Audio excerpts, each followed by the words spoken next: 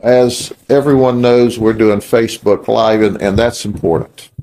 And the reason it's important today is because the news stations and the television are going to blur out the faces of these folks that are under 18 years of age because they don't want to hurt the little darlings who are, by the way, shooting at the cops, shooting at the neighbors, stealing stuff.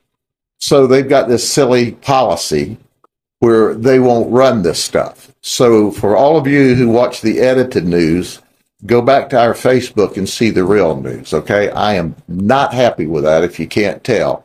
I read the morning paper after a guy tries to kill a police officer, and they fuzz out his face because he's only 13 years old with a gun shooting at the cops after he shoots at somebody in the neighborhood. So here you go. Get ready, editors at your television stations, for editing this stuff out. And I'll probably mention it again that I'm not happy with your editorial decision. Shame on you. You're hiding criminals who are shooting at neighbors, who are shooting in neighborhoods, who are shooting at innocent people because you don't want to show their face. And they're felons. They're dangerous felons. So here's what they were doing, so I can give a little color behind your edit. They were riding around in Julian's vehicle. Julian is 19. Wesley, that shot the police officer, is 13, and Leonard is 14.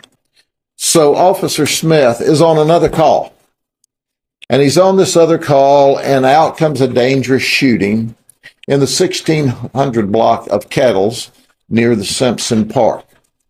So he hears the gunshots, and he rushes up where Dalmas is now getting into the left rear seat of the car. And the car speeds off. There's a short pursuit. They all three abandon the car to run from the cops. Jermaine Julian, who's driving his mama's car, leaves it to ride off by itself, sideswiping some poor innocent person probably trying to come home from work. You see, here's what we know. We know that Wesley is an associate gang member. See, he's associates of gang members. Jermaine has been determined to be a gang member at 19.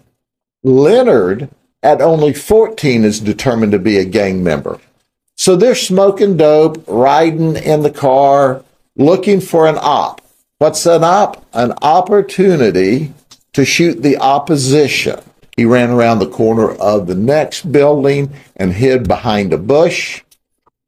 And Wesley then, when the police officer, Officer Smith, noticed that nobody's here, he looked back, and behind him, he sees Wesley, still firearm in hand, jumps up and tries to get away again, and that's when there's another engagement, and Wesley shot. We know this morning that Wesley is shot in the leg, and he's shot in the left thigh and the stomach. Wesley Dalmas intentionally tried to murder a Lakeland police officer.